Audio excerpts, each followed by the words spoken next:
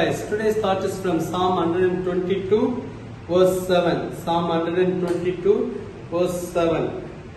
Peace be within your walls, prosperity within your palaces. This is the promise of God.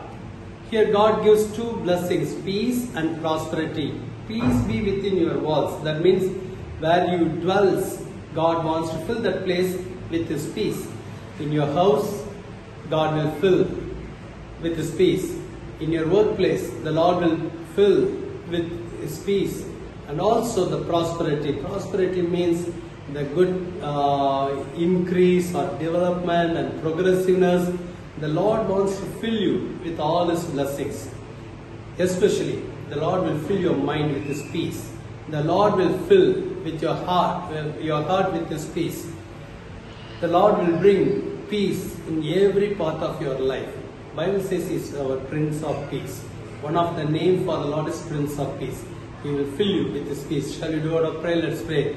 Jesus, bless your children. Bless them abundantly. Let your hand be upon them. Let them be multiplied. Let your hand be upon them, Lord. Lord, you increase them, Lord. Let your peace be upon them. Lord Jesus, fill their house with your peace. Fill their workplace with your peace, Lord. Let your presence continuously be with them. In Jesus' name we pray. Amen. God bless you. Have a wonderful day. Amen.